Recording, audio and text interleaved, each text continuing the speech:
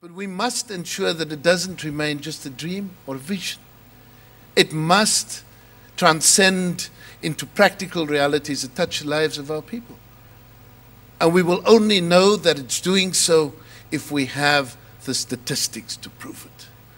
So our dependence on the work produced by our statistical agencies through census and through periodic collection, dissemination of a range of series is important because it must tell us that we're making progress. It must also advise us that we aren't making progress, but we need the statistics.